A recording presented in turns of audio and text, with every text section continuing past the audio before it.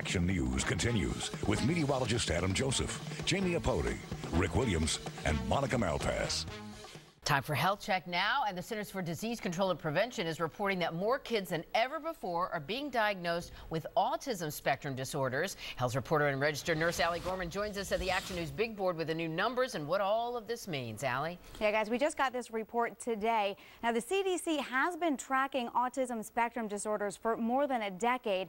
Researchers looked at 14 sites across the country, including Pennsylvania and New Jersey, and the new numbers taken from 2008 show that 1 in 88 children has been diagnosed as being on the spectrum.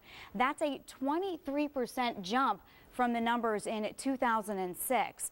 Now, one reason is that the disorder is being recognized and diagnosed better.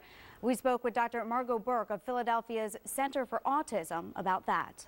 There are more people that are better equipped to be able to diagnose. We've gotten better at it as we've been able to actually diagnose earlier and earlier. And most experts agree this is at least part of the reason for the increase in numbers.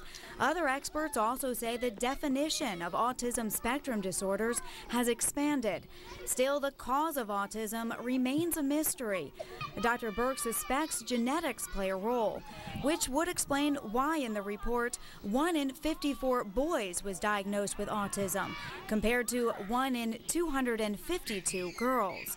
Still, she says parents shouldn't worry about the numbers, but should be aware of their child's early development in case there are problems. If we can catch them early on in development, sometimes we can catch them up in those developmental milestones.